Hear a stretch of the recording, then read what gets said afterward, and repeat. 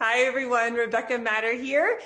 Thank you so much for joining me for today's Inside AWAI. I am super excited. If you can't tell, you're in for such a treat today. If you have been around AWAI for the last few months, you might have heard us talking about something that McKinsey & Company named the leap. And basically, this is where the rate of people coming online to shop has accelerated in a huge way. What would normally have taken 10 years took 90 days as a result of the pandemic. So what that means is there are more people shopping online right now than in the history of mankind, which spells huge opportunity, right, for companies of all sizes, and why businesses right now everywhere are scrambling left and right to keep up and take full advantage. What do they need? They need content. Lots and lots of content, which means as a writer, you're in a position to win big in the coming months and years. There's a ton of opportunity on the table right now if you know what it is, you know where to find it, and you know how to seize it. And that's why today I'm bringing on our very special guest, my friend, colleague, and the expert behind AWAI's Content Specialist Certification, Russ Henneberry. He's one of the top digital marketing experts in the world, having literally co-wrote the book on the topic. He's worked with major brands like Digital Marketer, Crazy Egg, and Salesforce.com, and he's here today to share with you how you can quickly take advantage of the massive and still growing demand for skilled content writers. Welcome, Russ. How's it going?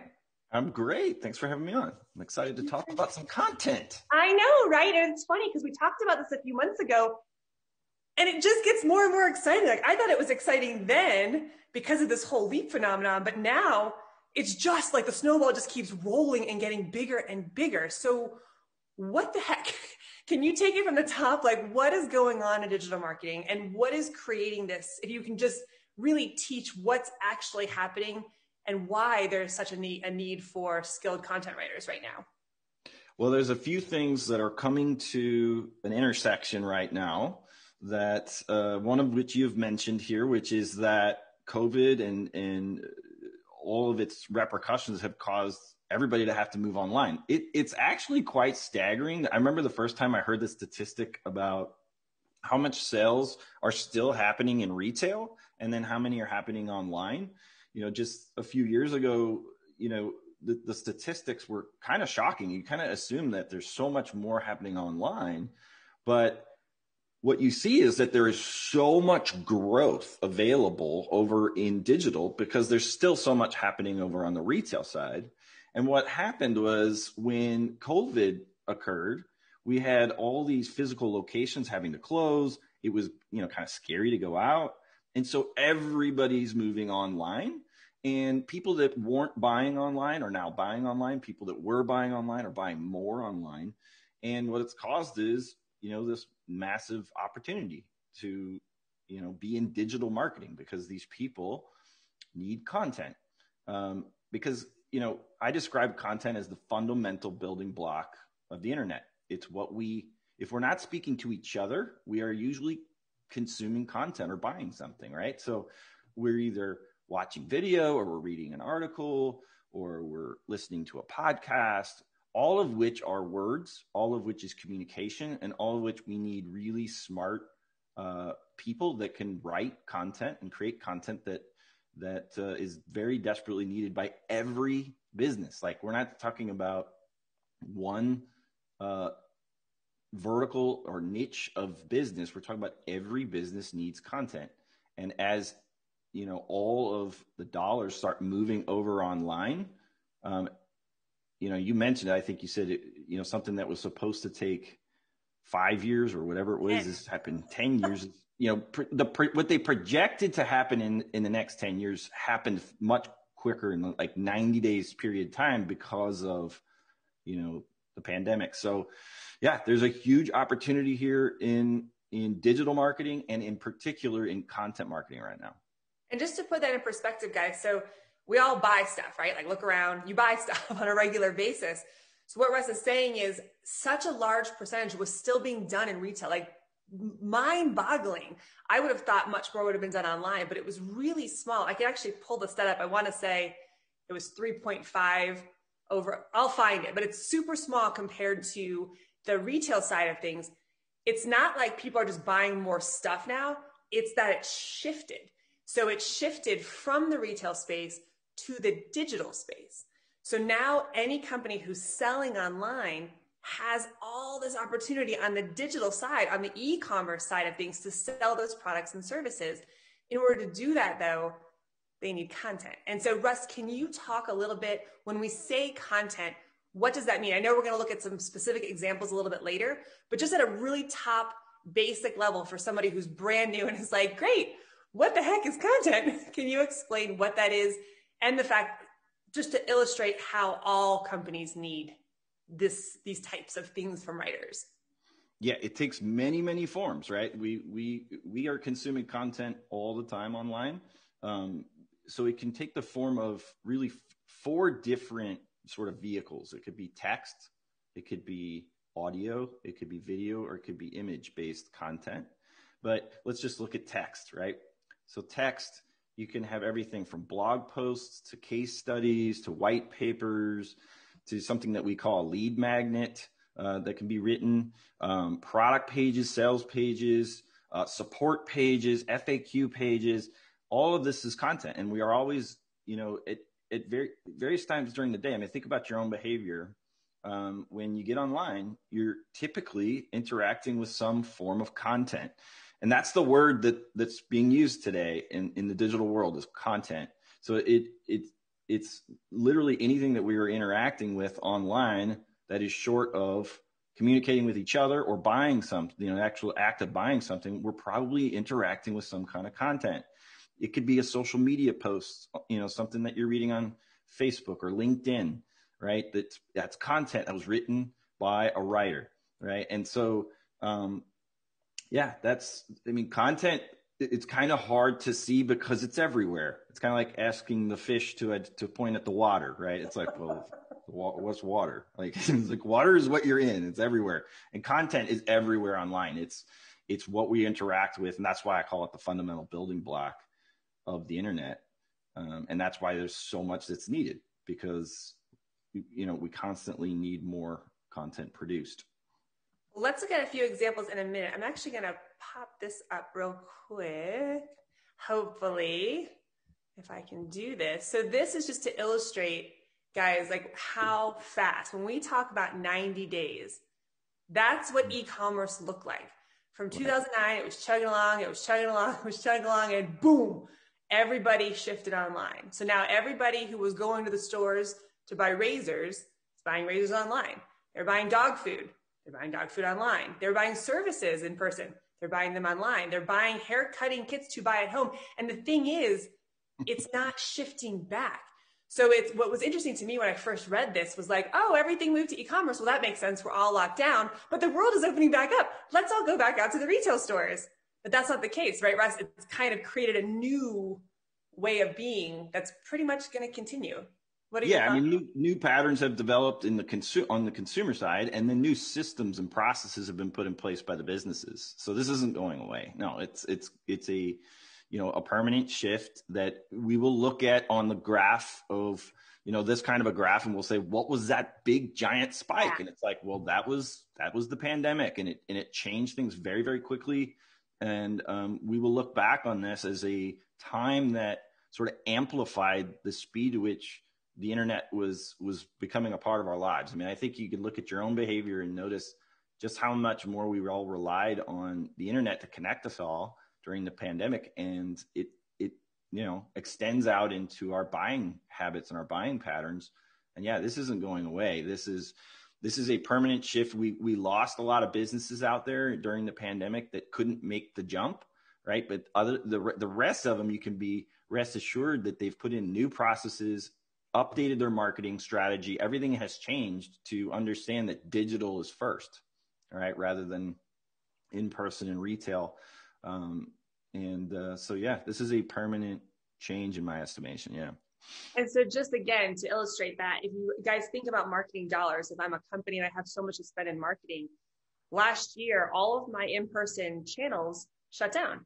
So I had to shift the marketing dollars. Otherwise, I failed. I have a business to run. If I don't bring in new customers, if I don't maintain current customers, that's it, I'm out. So I had to shift my marketing dollars to digital. The wonderful thing about it is, and Russ has been in digital marketing for so long, we both would have guessed it's going to work better. It's going to be more cost effective for you. If you can make it work online, it's going to be better for your company. It's going to be better for your profitability, return on investment on those marketing dollars. We were right. It did work better. Now, do you think that they're going to move those marketing dollars back over into other channels? Or are they going to keep them in the thing that's working better for them now, where all the buyers happen to be? Obviously, they're going to keep those marketing dollars. So Russ, let's just stay here for 1 second at the just kind of opportunity to make sure, because what I really want is not only to show or to teach our writers what the opportunity is, but to get them very comfortable in understanding and talking about it. So this other one, I wanted to talk about this really quick. This is kind of where we were talking about. It's now become part of our shopping DNA, if you will, of how we do things. And so what this is basically saying, if you could talk a little bit about this, is that it's opened up our mindset for shopping too, right? Like now I don't just go buy the thing I've always bought.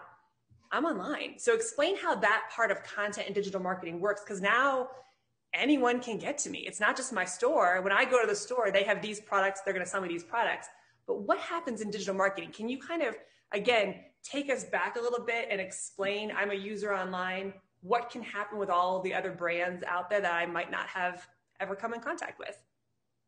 Well, people love to buy things. Like we need to buy things. And what we want to do is we want to make an informed buying decision, right? So we want to make sure that when we purchase something, we're getting a good deal, we're getting the thing that's going to meet our needs, our solution.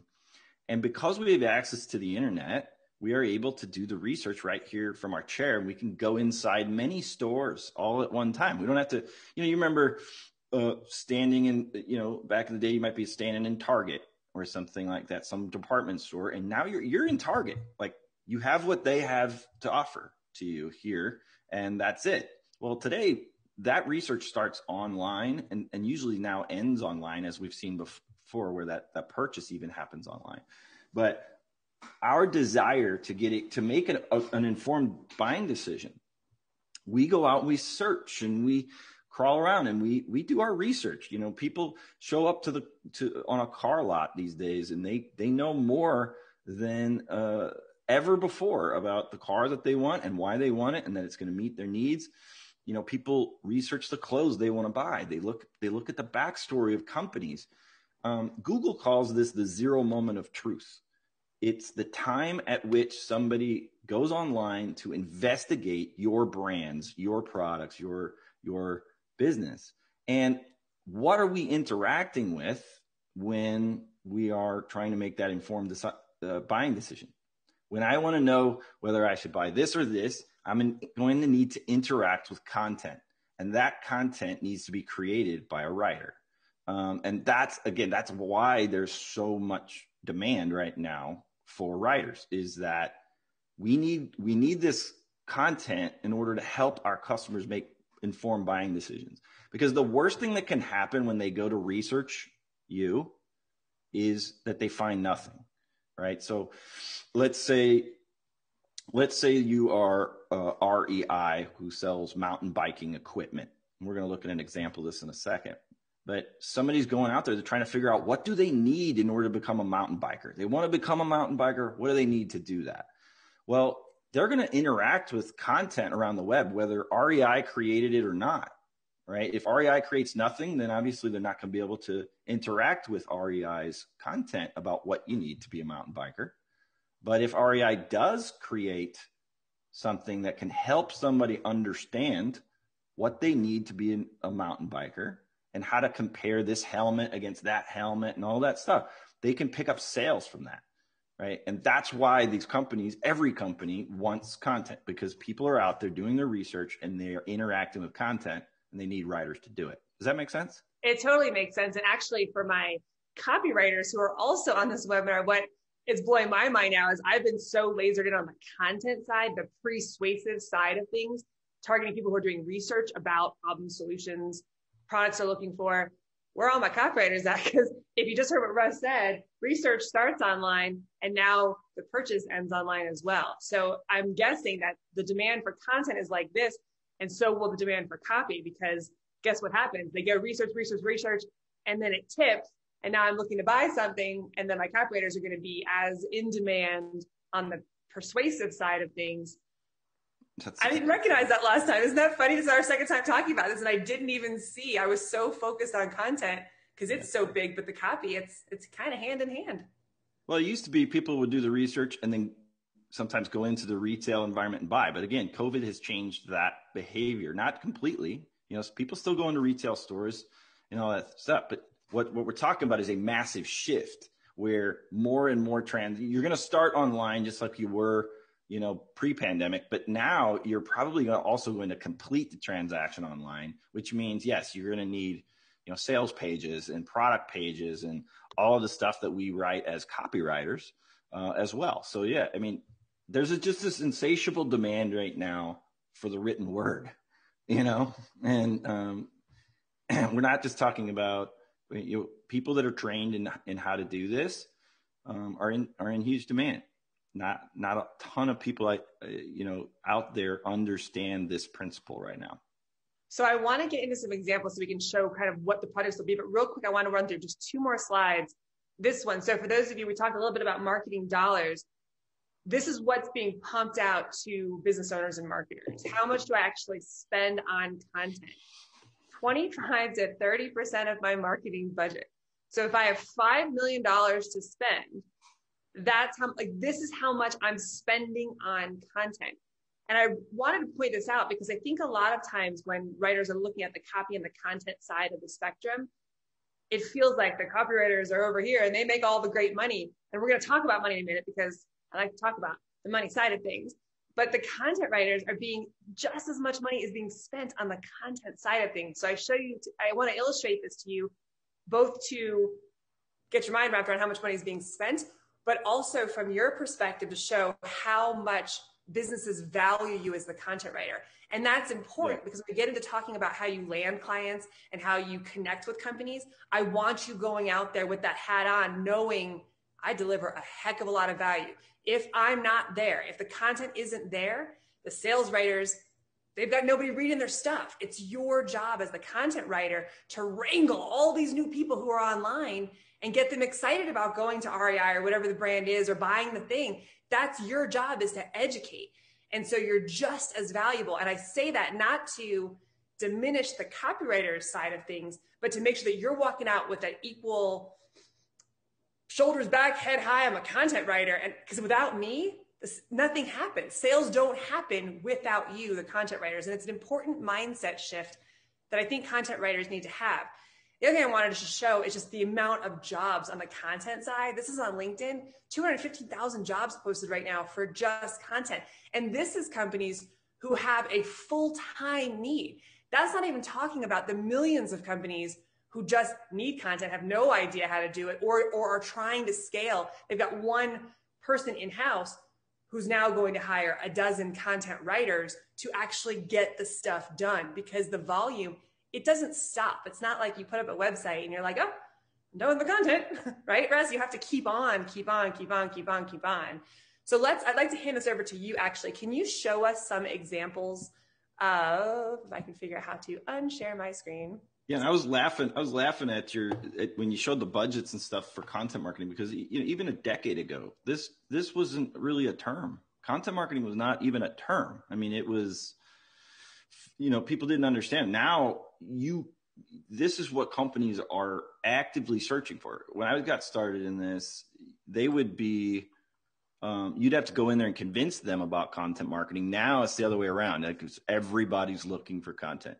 Let me make sure I'm sharing my While you're doing that, that's a good point too. It's something that we don't really talk about a lot, is the industries, what's being pushed to them. And this is in any industry. If you're a dentist, if you manufacture dog food, you manufacture infant safety, you're an accountant, you have an industry association or whatever it is that's constantly sharing what's happening in marketing, what you should be doing to run your business effectively, what you should be doing to bring buyers in.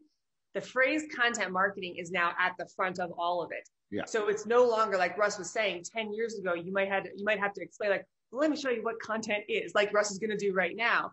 But now remember, the associations, the industries they're part of are having us constantly push them in order to be an effective whatever it is that you sell.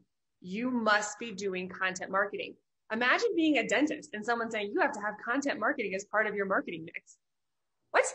I don't even know what, I'm not a writer. I'm not a publisher. I'm not a marketer. I'm a dentist. What do I do with that now? And Right. it just created, so it's no longer a, let me explain content marketing. It's like, oh, you do that thing? Awesome. Because they're telling me that I need it. Help me get that. Help me do it.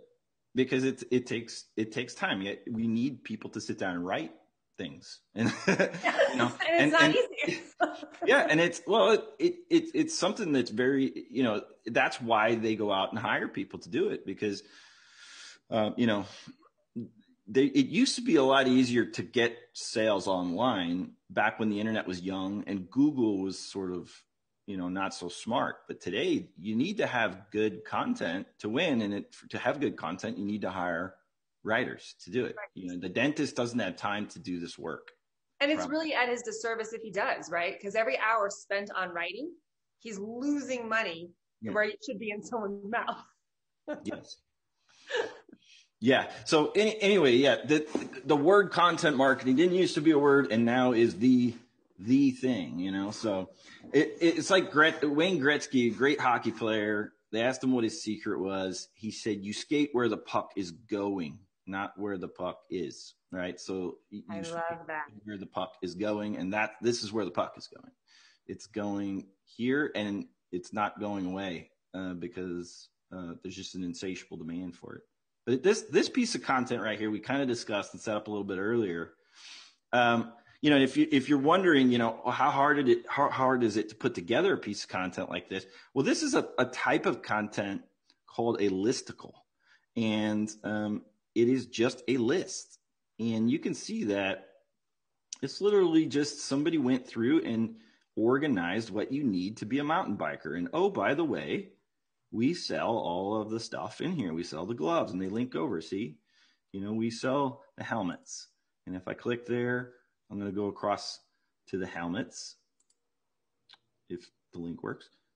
Yeah, over here to these biking helmets. This is why the business is making money. See, somebody goes online, they're like, man, I think I might become a mountain biker today. Have you ever done that? All of a sudden, one day you're not a mountain biker, one day you're not a guitar player, one day you're not a golfer, one day you're not this or not that. And then the next day you start to identify as that, and you go online and you start to research. And you're saying, what I need is I just need a big checklist to tell me what I need to become this thing. And a mountain biker. And here is REI, huge retailer that has put together a nice checklist for you and then links across to the various products. It's just one form of content, but this is genius.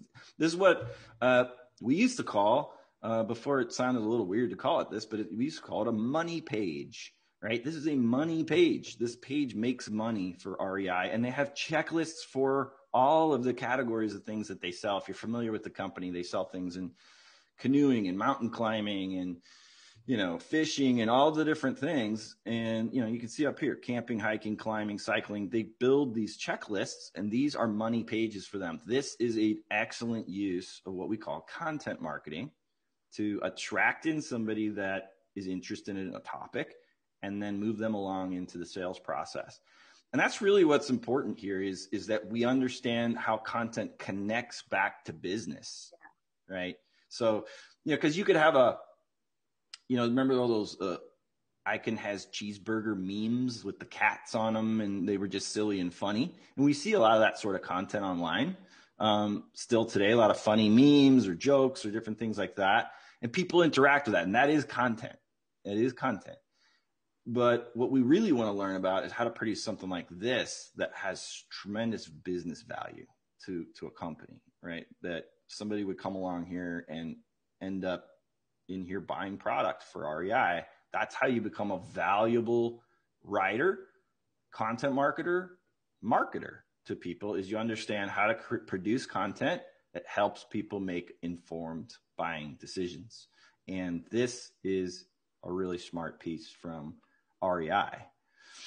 What are your thoughts on this one, Rebecca? You like this? Well, it's got 235 almost 5-star reviews. So yes, and I was trying to fill my own blank. Like, what was my latest? What do I need to be? It was tennis. I'm going to be a tennis player. I need the shoes and the racket. Yeah. And it's such a funny thing. And we dismiss this as writers like, oh, but that's so easy.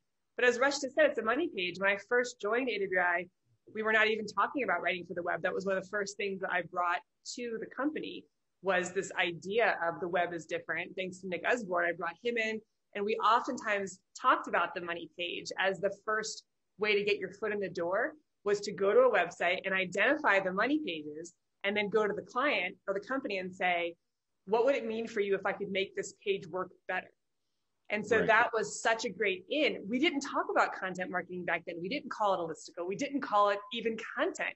We called it the money page because it's the perfect illustration of where content hands off into. And if you're looking into the sales process, now, if you're looking at this page and you're saying, well, that's just a list of products, it's not though. It really is for the person who wants to get into something. You could do the same exact thing of, I have a new baby. What do I need at home? I'm pregnant. I'm 8 months pregnant. I'm about to have this baby in the next month. What do I actually need? Having a page that makes me feel like, okay, I know I have a list of things that I need to do before, and it could have more content. It could just be a direct list. But if you even look at the list, it wasn't just a list of product. It was a list of, even if you don't click through and buy the things, it's still the list that you need. Here's your core gear. Here are your repair items because your tire is going to blow. Something's going to happen. Let's be prepared. So even if someone didn't click through to buy, this list is incredibly valuable to them. So I love. I mean, you can see some of these things they don't sell, like baby wipes and railhead permits and stuff. I want to know for cleanup. Yeah, that's an important thing that you brought up here, because this content is not just designed to drive sales. It's designed to be useful, whether they buy or not. And that feels good when you're writing content like this that's designed to be very useful. Like, let's take a look at this piece here I have used this software, and it's very good software. It's called Office Vibe. It's got a cool name too, Office Vibe. Yes. And what it does, it takes the vibe of the office by sending emails to the employees and saying, like, how are things in the office? You know, how are you feeling today? How are the snacks? You know, like, you know, do you feel like you're being fairly compensated? And they continuously are surveying the employees to find out whether they're happy at work. And so it's a pretty cool software. But the person that the software is trying to reach is managers. They're trying to reach people that are managing other humans, because those managers are interested in finding out the vibe of their employees. You know, how are their employees feeling? And so they are very much interested in getting in front of managers here at Office Vibe. So what do? They go out, they get a writer, and they say, create something like this for our website, interview questions for managers. Super simple, right? Let's create a big resource here for people to have interview questions when they're going to go hire. Now, why do you build this piece? You build this piece because it will attract managers, and that's who we want to reach, right? So when we get people to enter their email address here and get this guide, they become a new lead for Office Vibe, and then Office Vibe can start to use email and other things to try to sell them the software. But this is a big lead generation piece right here, and it was created by a writer like you. So, what is it? It's just a guide on interview questions that would be something very useful to the person they're trying to reach, which is managers. Does that make sense? Just pause for 1 second, guys. Raise your hand if you think that you could write this, right? Like, this is do you think that you could write the listicle on REI? If I asked you, even if you've never done mountain biking before, could you research and do that and find the list? Could you interview a mountain biker and get a list? Yes. Go back to the interview questions, Russ. Like, as I'm looking at this, I'm like, I could do that. I could do that. And that's not even my area of expertise, but I could, if no matter what a client asks me to do, because there's so much research available to you, it's just about writing it in a really great, compelling, readable way. I can do this, right, guys? Like, raise your hand. This is not that hard. there are, I'm guessing, some ways to go about doing it the right way that set it up for the sales writer on the other side. But so far, I'm not feeling very scared as a content writer. This seems pretty, and I'd love to see some more examples because I want to get to the part two. I want to talk about money and I want to talk about kind of moving forward the business. So can you fly through a couple more examples? Because this feels really doable to me.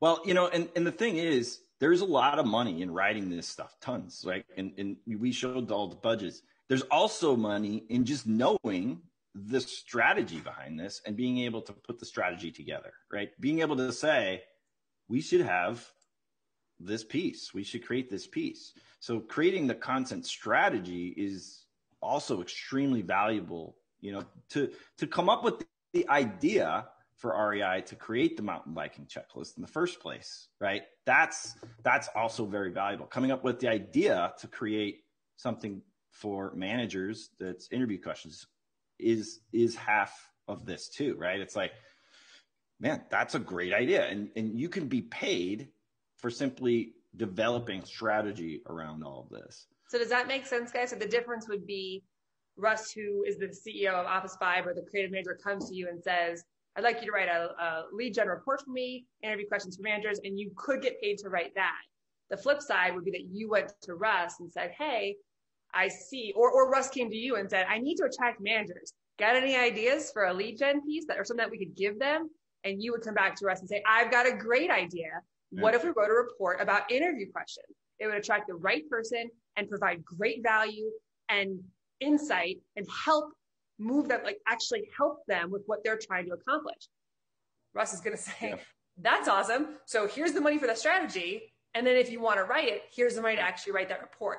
And we're getting a little bit into the money stuff here. So I do want, if you guys have specific questions, as we will open it up in a little bit for questions, if as we're talking, post those questions, but you start to see like, oh, wait a second. I'm not even just a work for hire anymore. What Russ is showing you is I'm now taking charge and providing the ideas, which is what we're going to talk about on the money side, is a much even higher level of pay grade opportunity. Yeah, it is. And let's run through one more example. You wake up in the morning, drip, drip, drip, drip. You hear your faucet leaking, right? And you're like, oh man, I thought I was going to go to the pool today. And instead looks like I got to fix this faucet. So now you got a problem. So you go online, you type in, how do I fix a leaky faucet? And you end up here, right? From a piece of content here from Home Depot, how do you fix this faucet? And you start reading, and this is content. This was created by a writer. This is how do you replace this leaky faucet? I love how-to stuff. Like I type something how-to almost every day. Yeah. Yeah, and let's watch the journey that might take place toward purchase and then even after purchase. So then I'm like, okay, I can see what I need to do today, right? And you're so thankful that this brand has sped up the amount of time it's going to take you to take care of this. So you're like, maybe I can get to the pool later, right? And then you end up over at Lowe's, right? And you read their bathroom sink faucet buying guide. Right. And I understand this is kind of a boring topic, right? Sink faucets, but multiply this by every buying decision that's being made at this very second. And everybody's online right now, researching, looking at stuff like this in every buying decision, whether even if you just think of one problem, like everyone pause for a second and think of one problem that you're having this week that maybe would be great to have, that you might search for. It could be anything, like your baby's diaper won't stay on, or again, you have a leaky faucet, your tire blew out on you don't even know if your kid's bike tires are properly inflated. Like any problem that you're having this week, right? Those are all problems I've heard about this week, but like anything, that's what this is. When Russ says multiply it, millions and millions and millions and millions. And I mean, like every Home Depot alone could probably identify thousands of problems that their potential customers are having. And they have, and Lowe's and Home Depot are some of the best examples to look at for content marketing. And one thing I didn't bring up in terms of the opportunity and why this is so big right now that is also at this intersection is the fact that if I'm standing out in my garage and I don't know if my child's tires are properly inflated, the internet's in my pocket now. And that's just finished, right? Every site, every website that I own and every website that I work on is now getting more traffic from mobile, in other words, these phones, than they are from, laptops and stuff like that. So that's another thing that is just multiplied the amount of content that's needed is the phone, right? The fact that the internet's in everybody's pocket. I can search now in the garage. I don't have to think about it to remember maybe tonight at 5 o'clock when I'm in front of my computer, maybe I'll search for the thing. I can find my answer now. Yeah. When's the last time you weren't able to settle a bet? What year was Back to the Future come out, and you're arguing about it, and they're like, there are no more arguments like that. I've even talking to my husband, we leave any movie, it's the same, there's some question, I'll challenge that right now, IMDb. Yeah, and you're online, and that the argument is over, which is no fun. It used to be fun to have those arguments, but the internet is in everybody's pocket, and if you want to know whether your child's tires are inflated, you are seconds away from it, and that content is needed, right? For the bicycling companies, they need that kind of content. Let's just look at the last piece in this. And this journey can happen in seconds, or it could happen in days, or it could happen over years, right? That people are just kind of milling around. Do I want to buy this? Do I want to check this out? But typically on something like this, it's how do I fix the faucet? Okay, here's a buying guide. And then I go and buy the product, whether it's online or in the retail environment. And then it's how do I actually do this thing, right? I've got the product in my hand. And believe it or not, this is a massive area of content that's needed is what do I do with the product now that I have it? And companies are very interested in making people successful with the products they have. I just bought an espresso machine. And when I bought the espresso machine, I was awesome, got the espresso machine. What are all these buttons? And how do I make my favorite drinks in here? And of course, I'm back online and I'm on the company's website that I bought the espresso machine, and I'm watching and reading all the content about how to be successful with the product. What does that do for the company? Well, I go around telling people I bought an espresso machine. Oh, you like it? Oh, I love it. Now, if I wasn't able to make my drink, I'd be I hate it. I can't even figure out how to use it. And now I want to sell it. And I feel like I got ripped off. So creating content that makes people successful even after they've purchased, there's so much content that's needed there as well. So it's content that we use to make comparisons. But at the end of the day, we want to make informed buying decisions, and we want to be successful with the things we buy. And then we feel like we got a good deal, and we feel excited about the companies we buy from. And that's why they want this content. The next two things I'd like to talk about real quick is I just like a few more examples of types of content. So I have a few slides I can put up for you just to show, maybe share. Nope. Nope. 1 second. I want you to show, just because we've looked at some similar styles of content, but just if you can show, okay, there we go, from the current slide. So this is similar to what you were talking about before, right? This would be a blog on someone's website. Mm-hmm. Just so they can go and search to see other kinds of content. So this is kind of what we've been talking about so far, a very simple blog post. How long might something like this be? Oh, it could be, you're gonna find a typical range of 1,000 to 1,500 words here. Okay. On a piece like this. And if you also did the video, would that be something in addition to the content piece itself, the writing? Yes. So one of the things that's exciting about content is we talked about these different vehicles, but there's also different channels. So you have different vehicles, let's review those. You got text. You could build content in text, audio, video, image. And when you produce content, let's say you produce a written piece, that can also be put in, turned into a video, or it could be turned into an audio, or it could be turned into an image, and vice versa. If you created an audio, you could turn it into a text piece. You could create a video out of it, right? So we call this content multiplication, right? So where you've got one piece of content that you might have produced and got paid for, you can multiply that across different vehicles or also different channels. So what if we wrote and we take about 10 little chunks of this post and we break them apart, the 10 pieces, and we say, here's 10 different things you can post on Facebook or post on LinkedIn. So we break it down into smaller pieces so that people can use it on social media, you can get paid to do that. So what we try to do with content when we understand the best ways to use it is that once we've produced something that's good, we want to get as much value out of it as possible. And to do that, we use this concept called content multiplication, I have one of your examples actually in this slide deck. So we'll walk through it in a second. So vehicles is what you're talking about now. And then there's channels. So what would the difference? So this would be let's say blogging would be a channel. Mm-hmm, and then this is a newsletter. A newsletter would be a channel. So like a channel is like where you broadcast, how are you getting this out to different people? So yes, a newsletter like Morning Brews here, a writer put this together and it goes out through email. It's a different channel, but it might be the same content that's been changed a bit to be put into a newsletter, but it might be the same content that was put on the blog or put into a video or whatever. So that the point being that the ability to multiply content, but into different vehicles or different and push them out in different channels creates the ability for you to send a bigger invoice to your client. Let's talk about that. Actually, so just to catch everybody up. So the way I've got it, and tell me if I have this right, Russ. So we can think about content as vehicles. So I write something in text form, like this newsletter. I can then turn it into audio. I can then turn it into video. I can turn it into an image. So that's when we're talking about the vehicles of the format, I guess, of the content. And then we have the marketing channels of the content.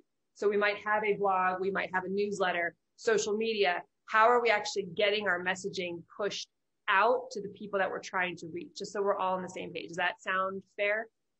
To have that right? That's exactly it. That's exactly it. When you go through the trouble of producing something well, you can transform it many, many different times into many, many different places, and that's what you're going to want to do with. So, like, I could have social media channel, but I could have the same content on social media as a text. Let's just think of a Facebook post written out in text.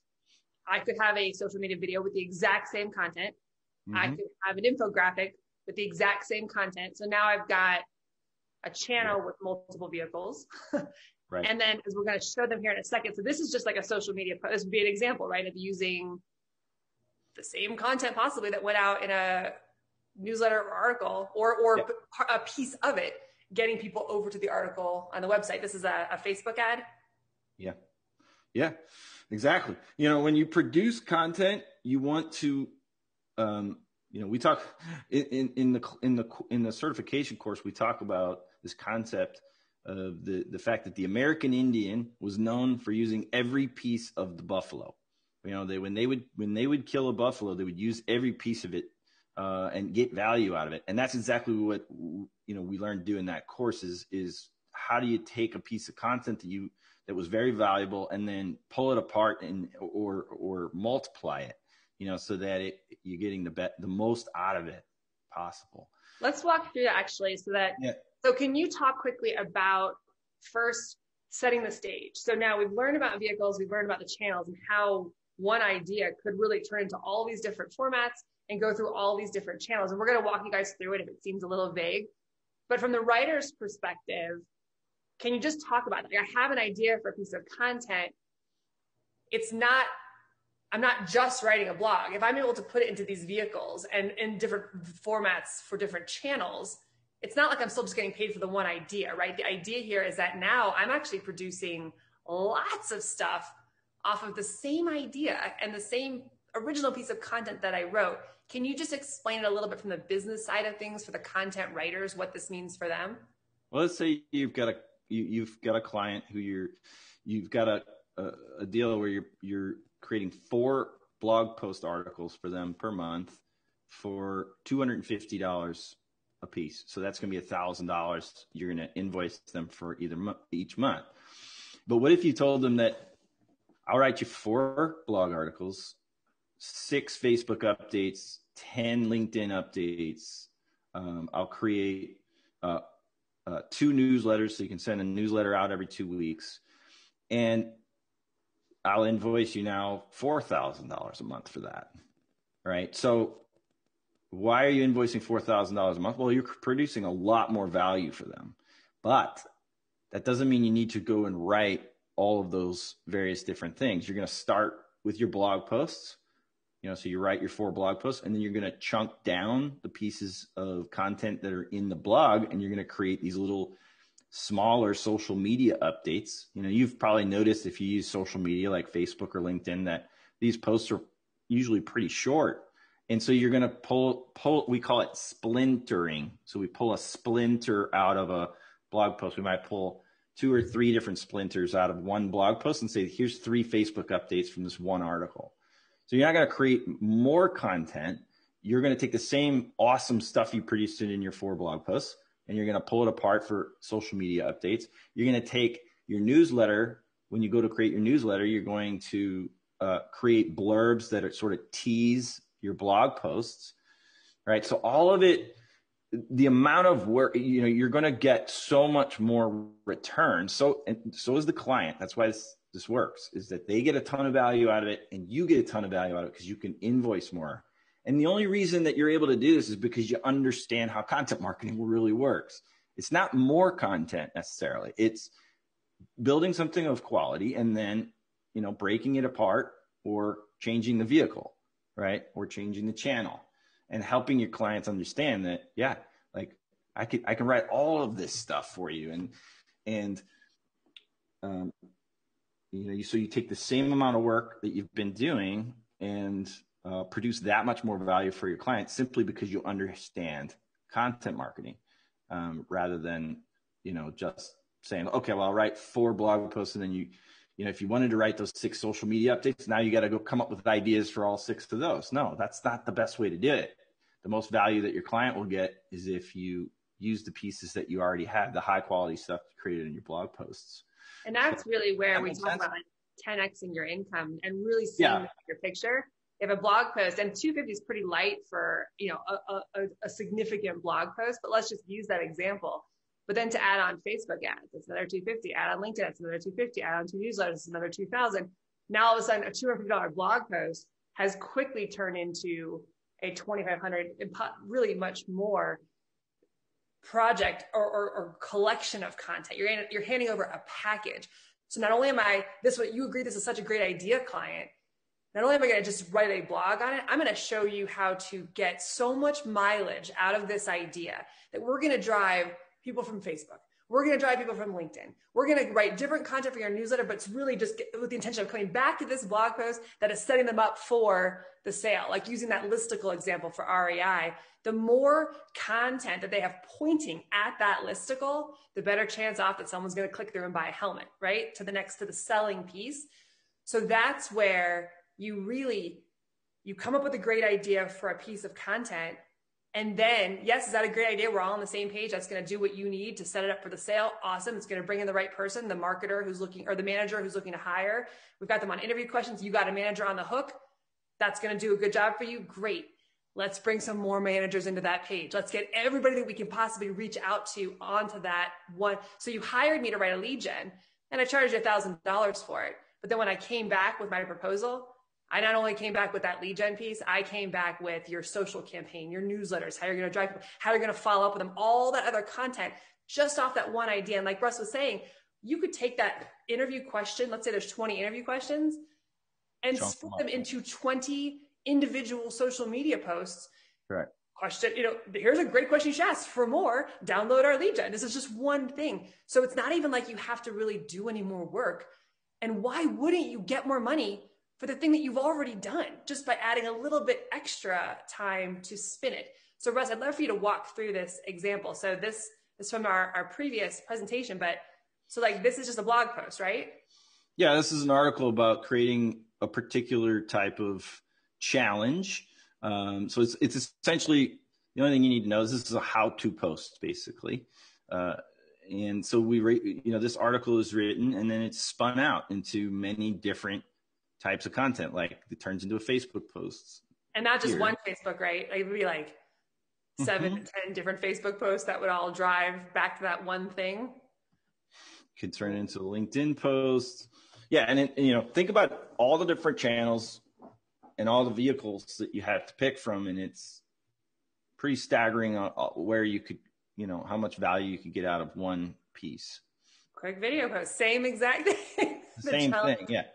And this isn't something your client's like, oh, or this is a shortcut. This is what your client should be doing. Your client should be creating really great stuff that's right on message, creating money content, content that attracts people that want to buy that product. Like, think about how clear it is what that person's trying to do if they're reading a post called the mountain biking checklist. Right. That person's very interested in buying mountain biking equipment. It's a very good post for them. And so you want to take that and get as much value out of it as possible. And just to take that one as an example, we could put social media updates about, here's all of the safety equipment that you need for mountain biking.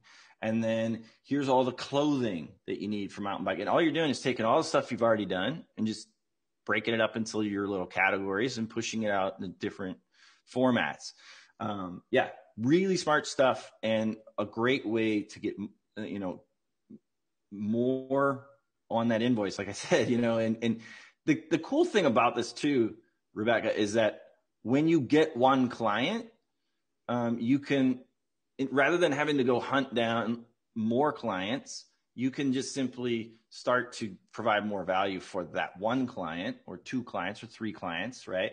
And rather than always being running around trying to find clients and being on sales calls all the time and all that stuff, you can provide so much more value for your singular client because this type of strategy, and therefore get more money from them, right? Because you're providing so much more value to them that you don't have to be hunting all the time as a copywriter. You can get yourself a couple, 2, 3, 4 really solid clients, and you can make a great living writing that way. So, and even just like, so I was actually just like doodling as you were talking. I was paying attention, but my brain started to go on the REI example. And I was thinking about that listicle. And so I delivered that whole package on how to bring people in who are searching for, I want to be a mountain biker. But then I would maybe take a step back and say, okay, how else can I help REI? Well, I could bring in other audiences who maybe aren't necessarily all the way, like how to mountain bike with kids, how to start. Or I might go a little bit broader, like 5 things you can do with your kids outdoors this summer. Mm-hmm. And one of the things might lead to my listicle on mountain biking. Mm-hmm. One might lead to pickleball. One might lead to camping. And now all of a sudden, again, I'm at a never ending need or opportunity because the client, I can come back and say, hey, now I've got another idea. We did the one on mountain bike. Let's do one on camping. Let's do one on pickleball. Let's do one on fly fishing. Let's do one on golfing. And then really just keep on, because once, like you just said, I know what you want, company. I know who your prospect is. I did a great job for you now. How easy is it for me just to be like, all right, here's the next one we're going to tackle. I'm guessing that's very well received, right? And for these kinds of clients, there's an old saying that when you go to paint the Golden Gate Bridge, you have so many sayings. I love this. You start painting it, and by the time you're done painting it, you have to go right back around and start again, right? Well, that's the same kind of thing that happens with these clients, right? It's like there is an endless supply of content that they need. So, when you're able to, understand what you should produce, that's the big key, right? Like, what should be produced?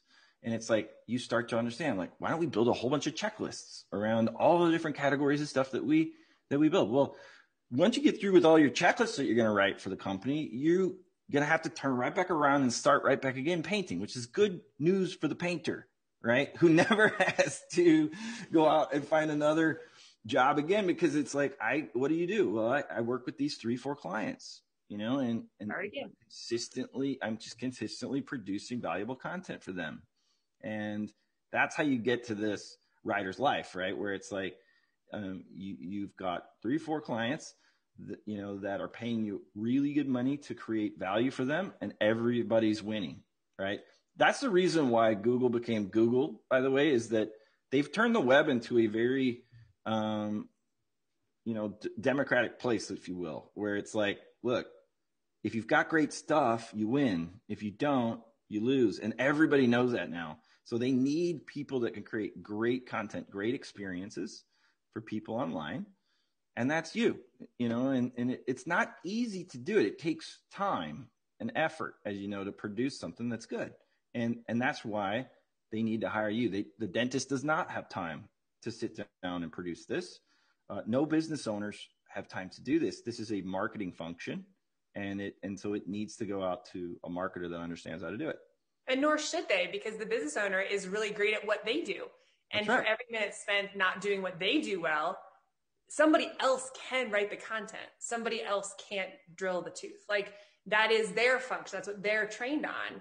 And that's just another mindset thing, guys.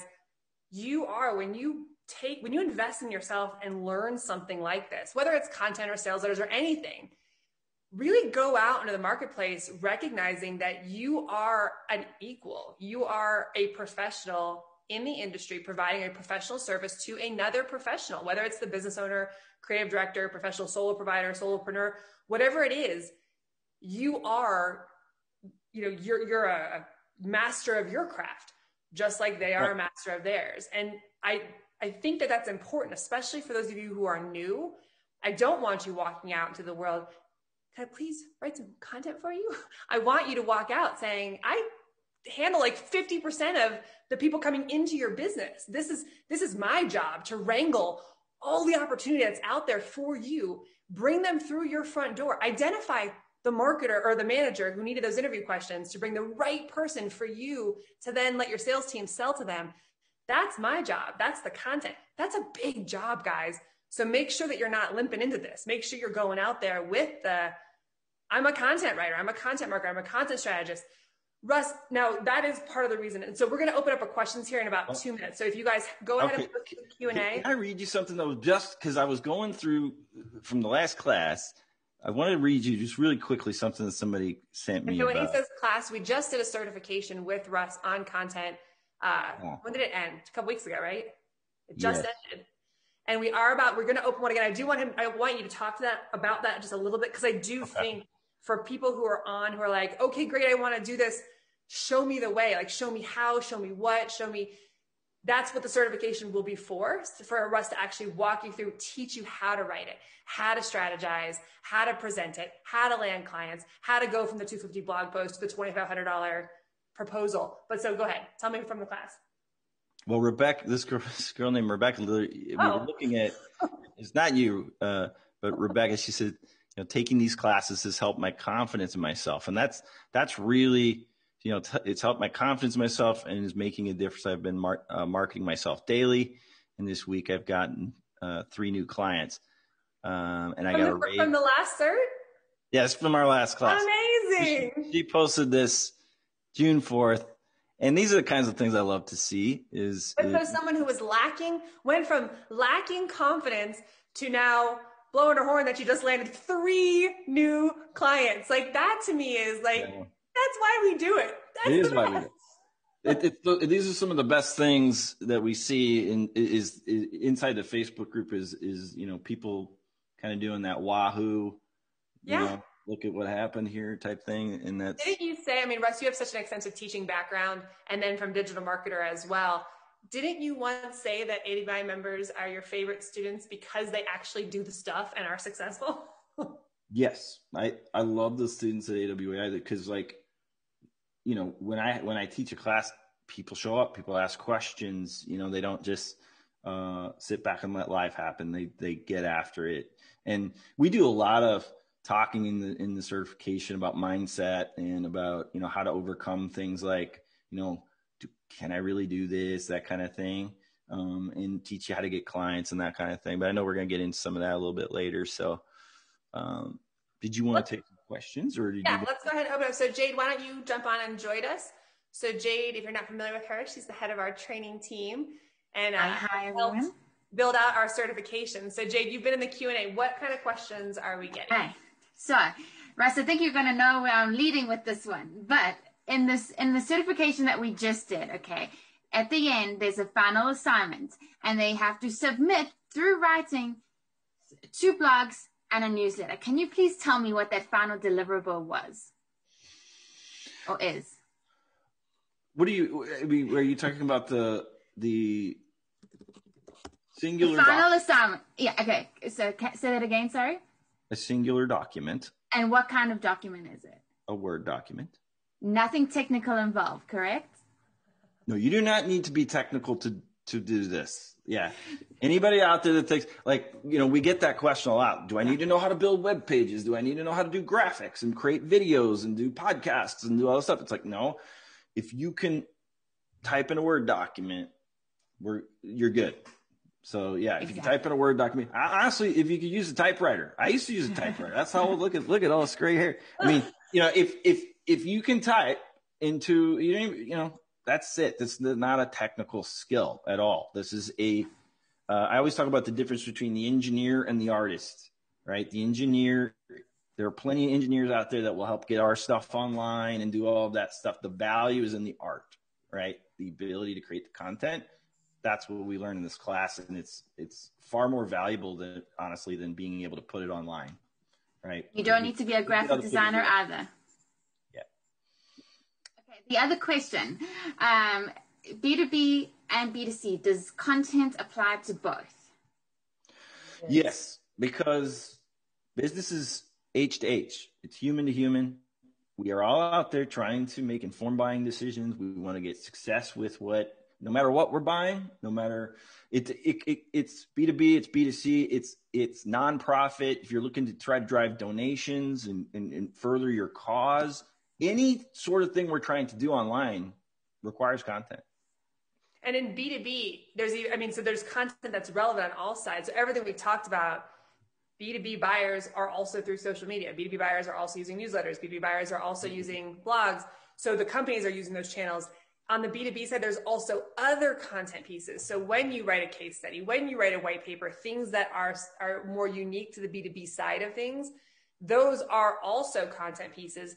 But take away, if nothing else, what Russ taught you today. If someone hires you to write a case study, if someone hires you to write a white paper in B2B, present every other way of content that you can use to drive, because that's the key to all of this.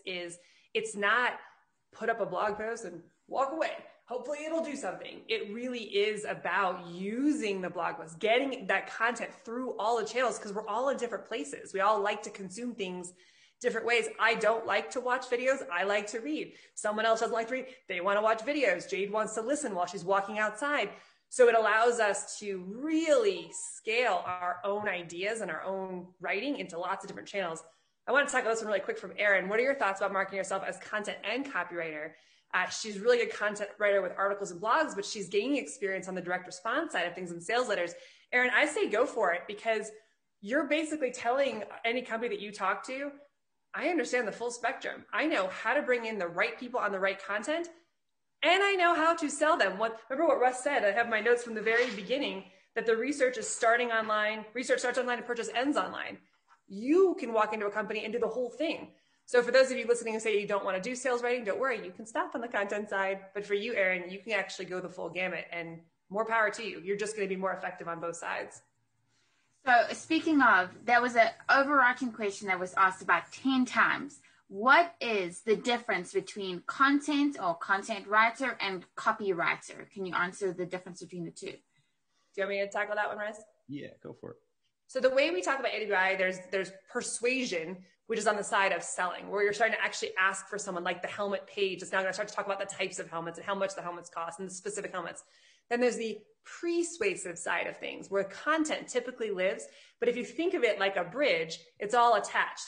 So the further to the one side you are, the persuasive side, 5 things to do with your kids this summer outdoors, right? That is very, very light on the persuasive side. Now, in that piece, I'm going to start setting the tone for mountain biking and camping and hiking and how great will it be to be with your kids.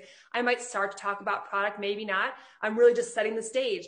Then I'm going to move forward into this person is now mountain biking with kids. Now I'm getting a little bit further down the persuasive path, and I'm starting to tip closer to where my sales friend is about to hand off. So I'm writing blog posts and everything about how to go mountain biking with your kids this summer. Eventually, there will be things in that content or pieces of content that start to set up what I would call the handoff to the sales side, where the bridge, you're on the bridge and you get so close to persuasion that you start to tip and start to say, if you're ready to start mountain biking, here's what you need to know. Go to our listicle. Now that content piece is right in the middle, right? That listicle had direct links to the sales pages. Those sales pages are on what I would call the persuasive side of things, writing sales pages that are selling a specific helmet, that are selling a specific mountain bike. And then the after stuff. Okay, you've bought the mountain bike. You're going to need a pump. You're going to need a helmet. You're going to need apparently baby wipes. There are other things that are going to happen. Do you know how to tune your bike 2 miles into your ride? All that stuff. That's additional content that kind of shows up on the sales message side of things after the sale. So there's this really nice arc. What I want to say though, is I don't want anyone, I'm going to jump ahead to the next question, to resist the selling side. That is something that I think draws people to the content side of things, because they're like, oh, I don't like direct response. I want to live on the content side, which is all well and good. But remember, you make a lot of money as a content writer writing for companies because why? They are selling something, and without you, they can't do it. So you can't have one side of the mindset without having the other side of the mindset. You make a lot of money as a writer. You are in big demand right now because people are buying things online. They need you now. So don't walk in with this mindset of, oh, I don't sell, because your companies don't want to hear that. Your clients don't want to hear that you have no interest in selling their products, right? That's what they're in business for. So you're helping on that early part. So I just wanted to give a little speech about not fearing direct response so much, because it's important to know it all the way through, that you're just on a bridge that connects all the way to the sale. Can I just say that the best thing that I learned about being a mother is that baby wipes are the most underrated item in the whole world ever. It's on every listicle for everything. Every listicle for anything added, and your content is just going to soar. That's my tip for today for being a content writer. Okay, so another overarching question that we had, and I love the way Laurice put this. She said, I'm so psyched about this idea, but I have no idea where to start. So we had a lot of beginners that are on here that are new to AWAI, new to this idea of content. Yeah, new to the idea of content marketing, content writing. Russ, 2 questions for you. One, where do they start? Number 2, is there space in the realm for new writers when it comes to content? Yeah, I mean, I think we've been talking about how much room there is in this pool right now, because the pool keeps getting bigger. It's looking more like an ocean these days. So yeah, there's a lot more content. And,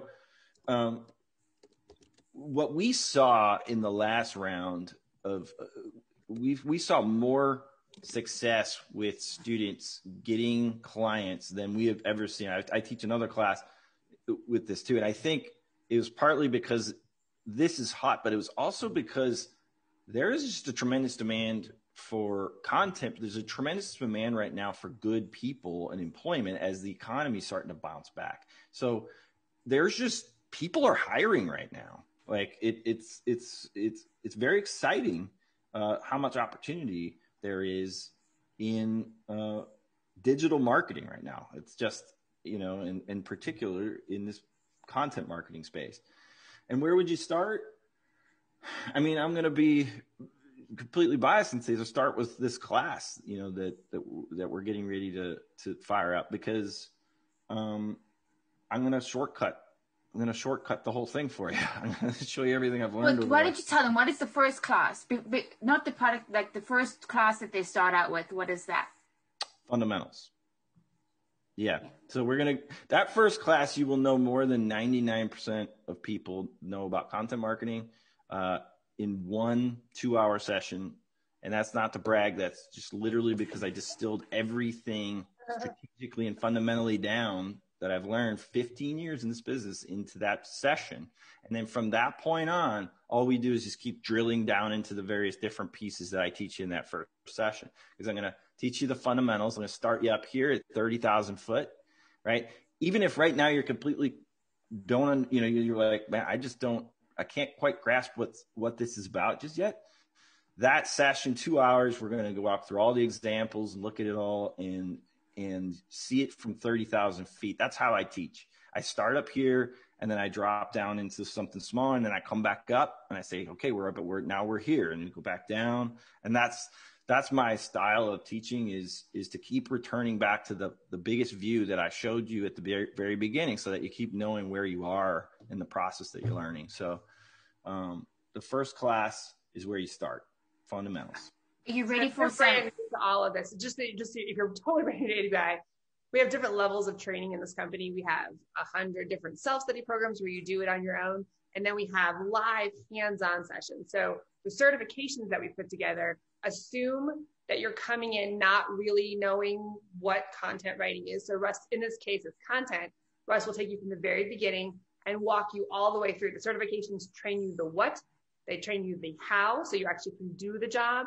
They have you working on an actual assignment all the way through, so that you're getting real world experience. I'll actually join Russ for one of the sessions as your client. So you'll be doing a real assignment for AWAI. We will work on this assignment together. You'll get feedback on this assignment. And then at the very end, should you choose, you don't have to, but you can then go on to test for a certification. You can turn in your final assignment for a grade, and you can decide to take a certification exam. If you pass 80% or higher on both of those assignments, you'll actually get a badge from us, say you've been certified. Now, you don't have to do the certification, but it is part of all of these programs. But no matter what, whether you take the certification or not, you walk away with confidence, like our friend Rebecca talked about. You walk away with experience. So you're not just learning theory, you're learning, you're applying, because learning only takes you so far, right? Until you can actually do what you've learned on a real assignment, you're kind of still thinking about swimming and reading about swimming, but until you get in the pool, can't really be confident that you can swim. So we have you applying all the way through, and then you get feedback on that no matter what. So you will walk away with a portfolio, professional samples, that you will feel confident that you know what to do because you've done it. You've proved to yourself, and you have something that you can then prove to others. Yes, I can do it. I'm professional in here. So that's really what our certifications are all about. So that's what Russ, that's his role. And he will then even close out with, now that you know how to do this, here's how you get clients. Here's how you go present yourself. Here's how you have those conversations. He is exceptional. I've worked with so many experts on, and this is part of the AWAI method. Learn the skills, we teach you how to get paid for them. Because if you're not getting paid for them, it's kind of a hobby, right? If you're here with AWAI, you're looking to make money. That's part of everything you take will have the money piece of it. But Russ is one of the best experts I've ever worked with on that money piece. And I think it's because he is so rooted still in working with clients as well. So whenever we do a mock interview where I'm the client, I'm blown away at the way he leads me through the conversation, certain phrasing, the way he sets things up, that by the time we get to the end of the proposal, I'm like, just give me the freaking number. I don't even care. I want the thing that you're selling me. And that, the way he teaches it through illustration of walking you through it, I feel like I could pitch anybody on content writing now, having gone through Russ's training with confidence. And I mean, obviously I am who I am too, but even if I were starting again, I've talked to a lot of professionals in my career. Russ is hands down one of the best I've ever worked with on that side of the table as the writer trying to get me to sign a contract with him. So it's the full picture when we talk about certifications. Yeah. And and I appreciate your words there.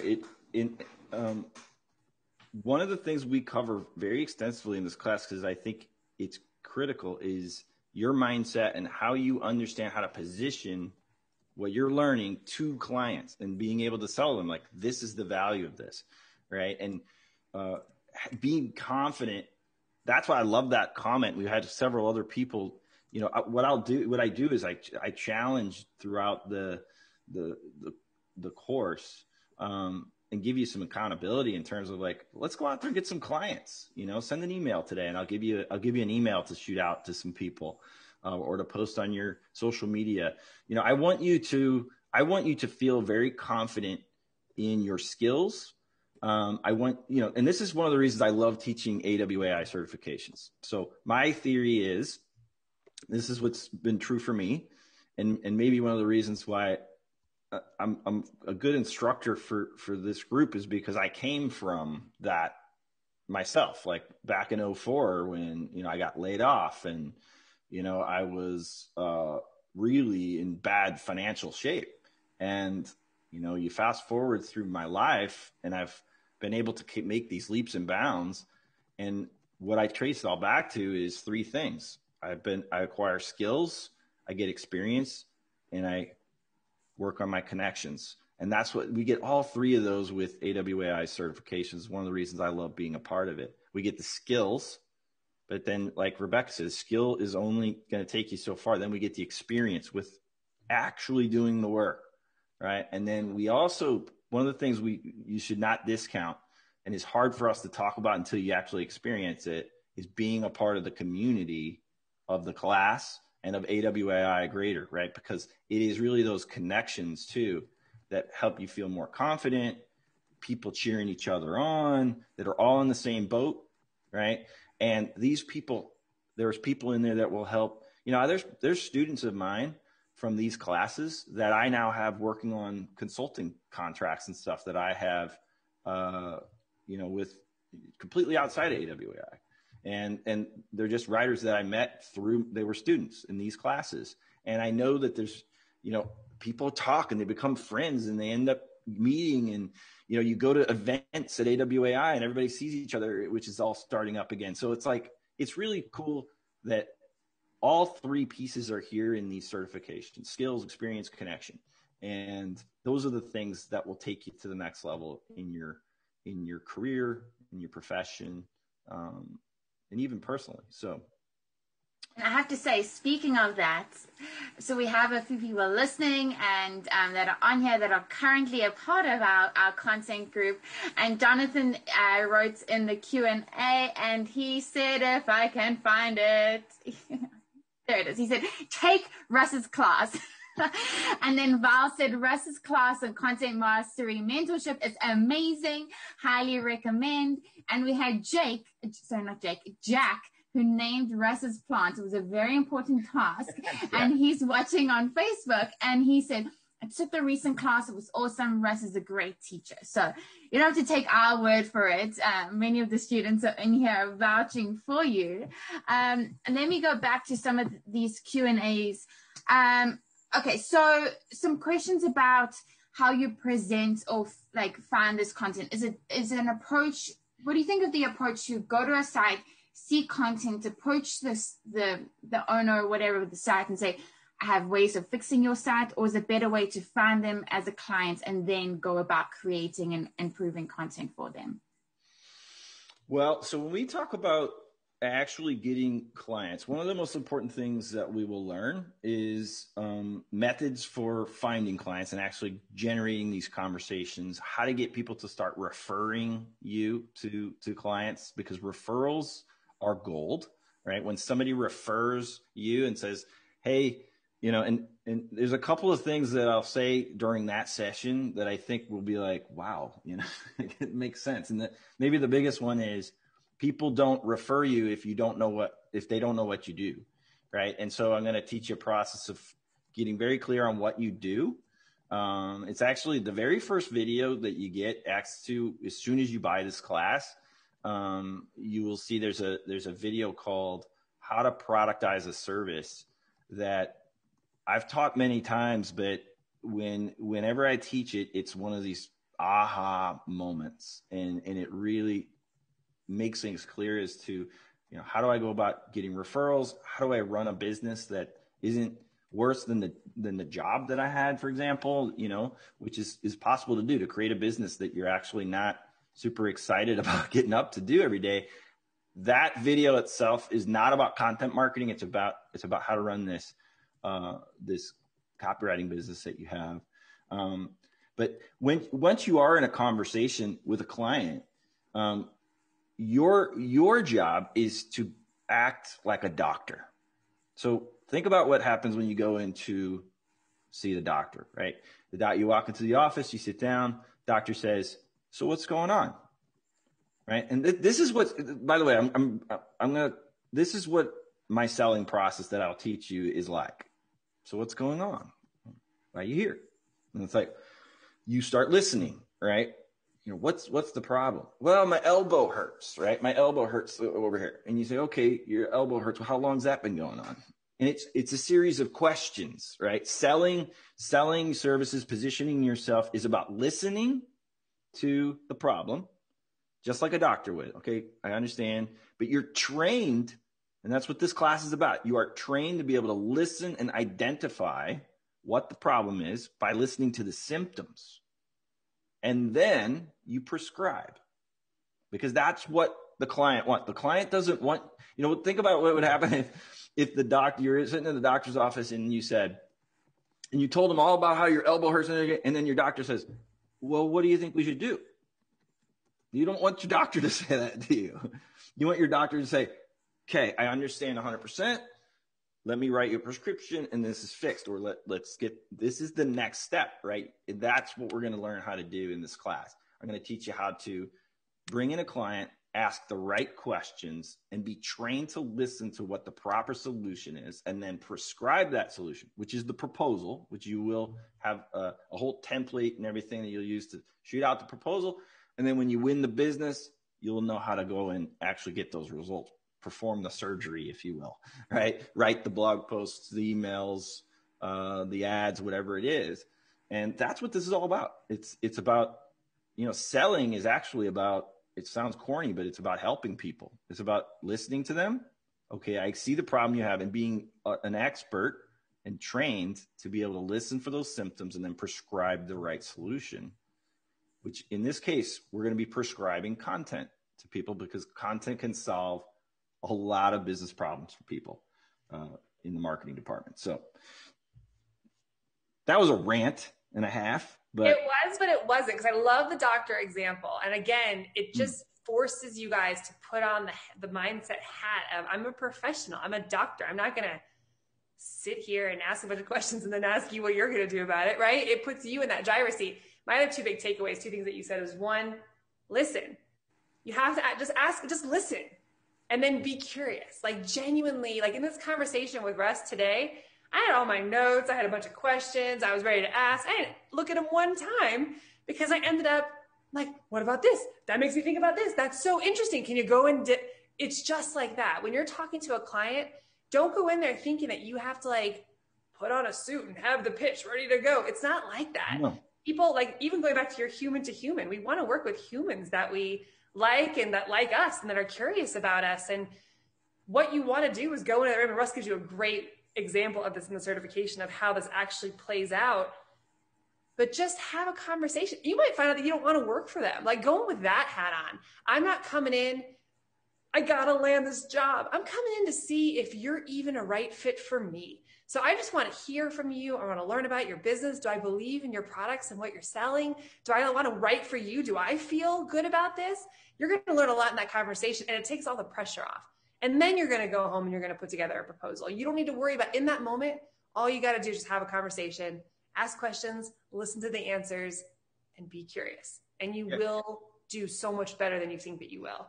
And I give you 5 questions in there that I always ask people in the sales conversation. Those are the 5 questions you're going to ask, and listen. And sometimes you get to the end of the conversation like that. Like Rebecca said, you might say, I don't think it's a good fit for me for just personality reasons. Like, I don't think I want to work. I don't like your product. Like, I don't believe in I don't product. like you. Or you might get to the end and say, you know what? Like, just like a doctor might, I need to refer you to a specialist. This is not in my wheelhouse. That's another big mindset thing you'll learn that I'll go over and over again in my class, is that it's okay to say no.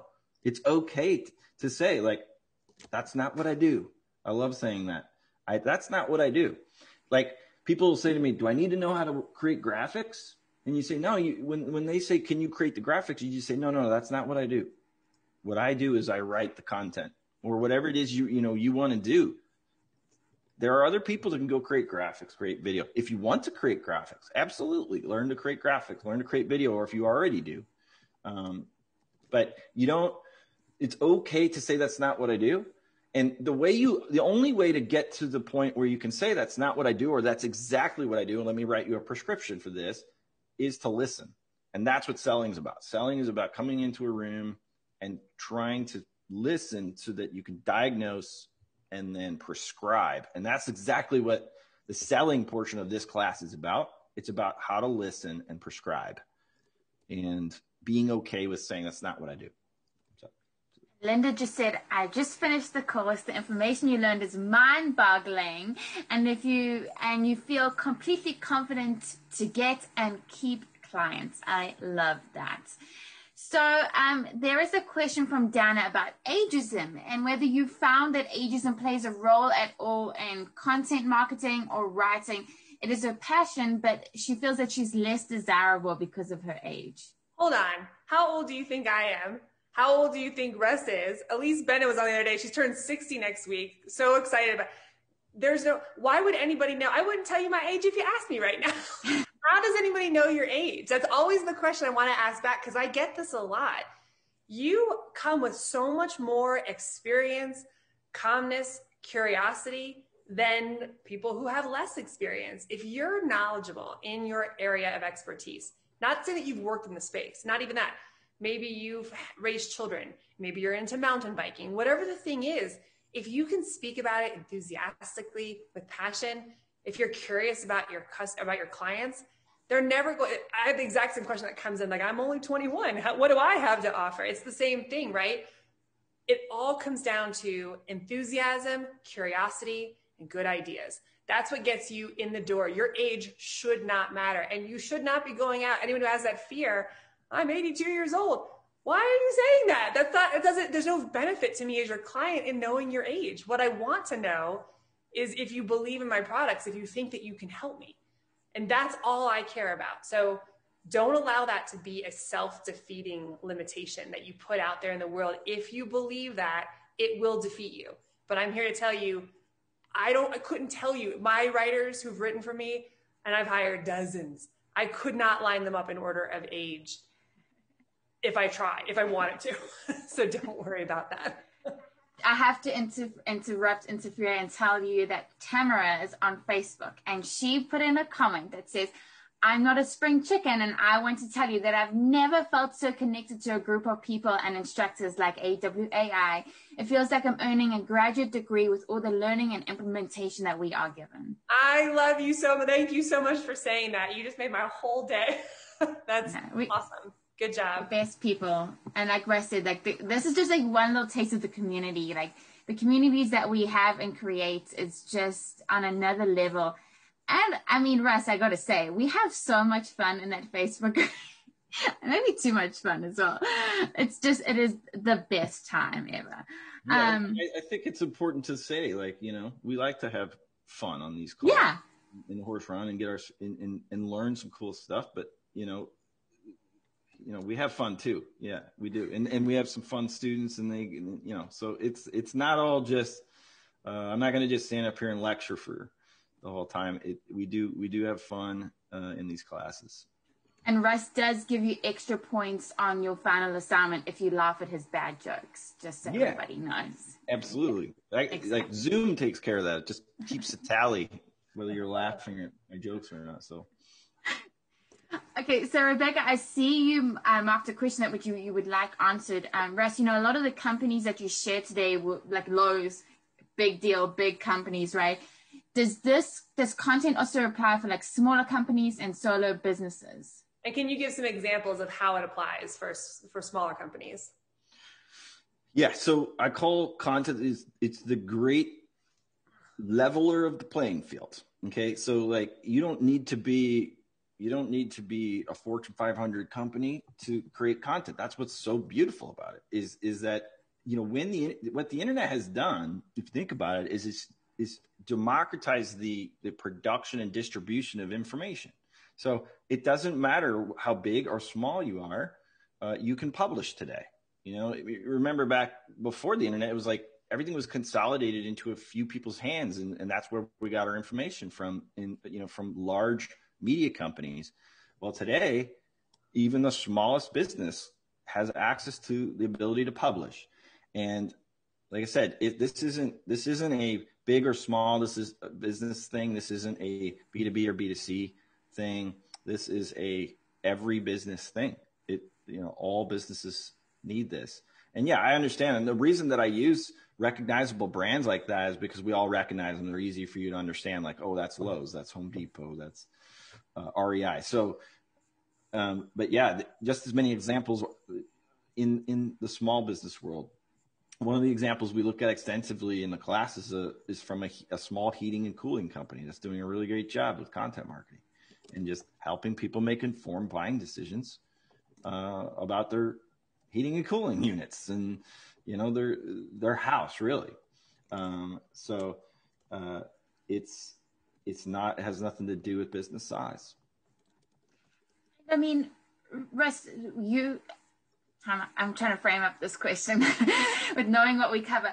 I mean, you talk about, problem solution, but you really do talk about multiple marketing solutions across the board and ways to approach and fix problems that clients are having. I mean, because when we talk about content, I mean, how many pieces of content in the beginning do we reference to? It's got to be about in the first 50? section. Yeah. Several dozen. What I want to do is in that first session, I just want you'll all of a sudden be like, oh my God, like there's content all around me and it has business purpose around it. And I want to show you what those business purposes are. And really, when you get into this class, the very first video you'll see from me, which is sitting in there waiting for you right now, is going to show you some content that you'll be like, yeah, I do see the business value in that, and that I could absolutely write that. It's a very big mind shift that I want you to make, which is a simple one, is that I want you to start looking at content differently online and start to understand why it was produced. Why was that thing? Why did somebody take the energy to produce that content? Why did they spend money on it? And you'll notice that there's about 6 different reasons, exactly 6 different reasons that map back to the production of content. And they're all of those reasons are connected back to growing a business. So, if businesses want more people to be aware that they exist, there are particular types of content that we can produce for that to help with that. That's what I mean by prescribe. So if you have a client that's sitting there saying like, no one knows we exist, your ears will learn to pick up on that, right? I'm going to teach you how to listen for those kind of comments. No one knows that our business even exists. Well, you're going to know right then, you're going to start to realize what's bothering them, what that symptom means, and diagnose and prescribe the right piece of content, and then go write it, send an invoice, get paid. So, that's the whole fundamental part of this class, is that there are certain kinds of content that solve certain kinds of business problems. They don't all do the same thing. And I'm going to teach you how to recognize that and start to see that online everywhere in the first session. And then we're going to just start going through each symptom. Like, okay, now you got a business owner sitting in front of you that says we need more leads. Like, we don't have enough people for our sales team to talk to. Cool. Like, I understand your problem. Let me write you a prescription, right? Or we can't keep the customers we have. We have a bunch of customers. It's great, but they keep canceling all the time. Okay, good. Let me write you a prescription for that, right? and each time what you're prescribing is content, but it's going to be various different forms of content that we'll learn about. Okay, Linda said, fantastic course, and Russ is the best instructor. I tell you, how big is your ego going to be when you get off this call? All these comments. Want me to send them to you afterwards? I'll screenshot them. Well, I'll tell you, I did, this is brand new material from me. I've taught content marketing before, but, again, with the things that have changed over the last year, this course is this is all new material. And so we've even had a lot of people that have taken my prior courses that have asked, like, how is it different from some of my other stuff? Well, this is all new material for me, and it's absolutely 100% geared for the person doing the writing, which hasn't been the case in a lot of the other courses that I've produced.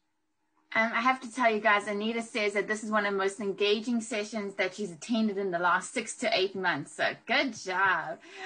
There were a few questions about what day it starts and timing. Do you want me to take this one? Yeah, go ahead. And actually, guys, we're going to do a last call. Looks like we're closing out. Okay. If you have another question, definitely post it now, and we'll try to close out in the next 5 minutes. Okay, so we go twice a week, usually. We're starting actually on Thursday, July 1st, skipping the 5th, and then going then Thursday and Monday for 9 sessions total. It's a lot to remember, but just remember that we start on July 1st. And then you'll have on our website right now, right? So when they do sign up, it's stuff to do right now. Yes. So when you get there, there is a welcome video from Russ. There's a session to get started to frame you up right away about productizing that Russ was mentioning. So how to set up your copywriting business. And don't you feel like, Russ, it also just shifts your entire mindset on being a copywriter or content writer or freelancer, right? Like, this is something that took me like 8 years to figure out. And then you're going to learn it. You're going to learn it in, how long is that video? I think it's about 45 minutes. 45 minutes. Yeah. Yeah. And then the gold, you can join that Facebook group right away, and let's just get the gifts rolling right now and get to know everybody before class begins on the 1st. Chris said, this training has reconfirmed my decision to be a content writer. I love that, Chris. The course is great. Lots of detail, great resources, very timely content, challenging work, opened my eyes to the opportunity. Russ is a great teacher. Thanks, Betsy. Okay, so for this year, we can confidently say that this is the last time that we're running the content certification, I believe, from what we've got planned right now. So that was for Carla. The Facebook group, Elias, is only once you are a member of the group, so you'll get the link straight away as soon as you sign up there. The Facebook is almost like the classroom. And the classroom happens to be open 24 hours a day, 7 days a week.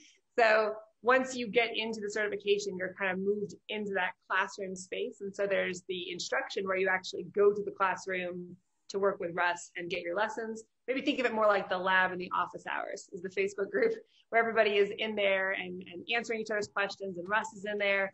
But that's part of the certification experience that you'll get. This is going to sound like I'm setting you up and it's a fake question, but I promise it's real. Dell is asking if they enjoy writing articles as a hobby right now, how suitable would this class be for them? Well, I mean, listen, I love to write too for a hobby, but if you want to turn it into, if you want to turn this into, a business and create a living from something you enjoy, then take the class, because I'm going to show you how to do it. I mean, it's this, you're going to learn how to take what you love to do in your spare time and turn it into a business. And it's a pretty step-by-step process that I'll show you how to go out and get the clients and do all that stuff. So I think, I can remember my dad telling me a long time ago that you should love what you do every day when you're working. And if you like to write and you like that freedom that you get from it, then let me show you how to build a business around it, so that you can love what you do.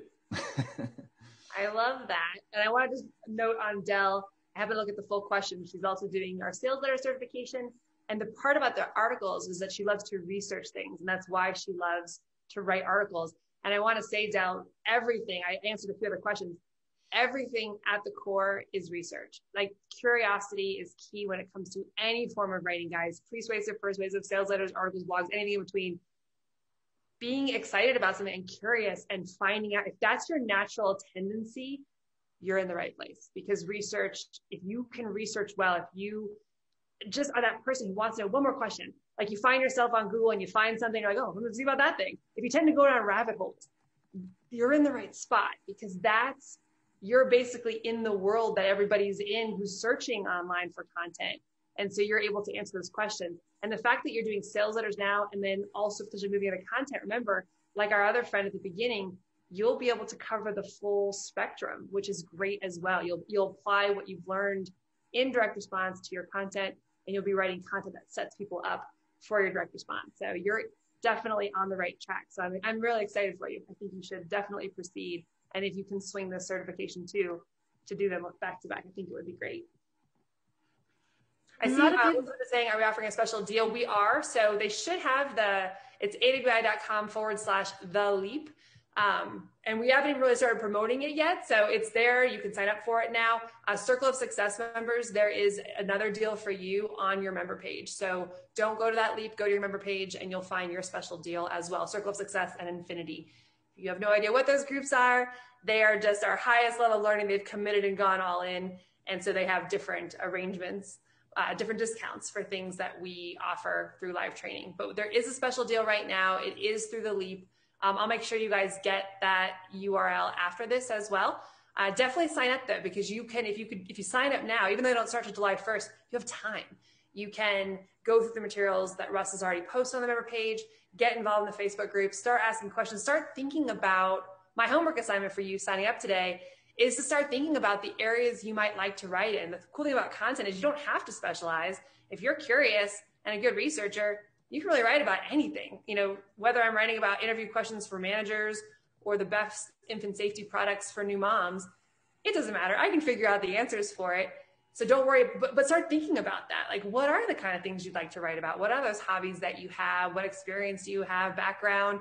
What's something that you would be, like Russ said, so happy just to be reading about all the time? If you're happy to read about it, you'll probably be happy to write about it and get paid for it at the same time. So that's my homework for you, for those of you signing up today while you're preparing for the certification that kicks off on July 1st.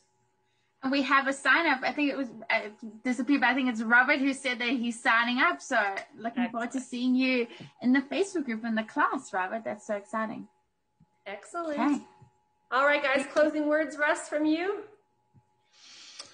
Well, yeah, I would say, you know, if you're looking to make a change in any way, advance your career, you know, start a business. This is a pretty special time we're living through right now. The pandemic created a lot of grief, for sure, but you know, we've looked at what's been the results of that. We've seen a ton of growth on the digital side. There's just a ton of demand out here, and so this is, you know, take the leap because of the leap, you know, because it really is. This is a great time to get into digital marketing. The pool is wide open for people that want to create content for brands, you know, help people make informed buying decisions. It's a really great way to spend your day. And I would love to teach you about it. Awesome, guys. Well, thank you, Russ, so much for being here. Thank you, Jade, for the Q&A. And guys, if nothing else that you take away from the session, just know that you are at the best time in the history of the world to be a writer. There's never been more demand. It's growing faster, not only just because of people going online, but because of all the channels Russ was talking about, because of all the vehicles, because of all the ways we can disseminate ideas and content these days. No matter what path you take some path. You're in the right space. This is the right time. There's never been a better time. And it's just getting bigger and better. So good luck. Congratulations to you. And I look forward to seeing you guys on a future session in the near future. Bye, everyone. All right. Thanks.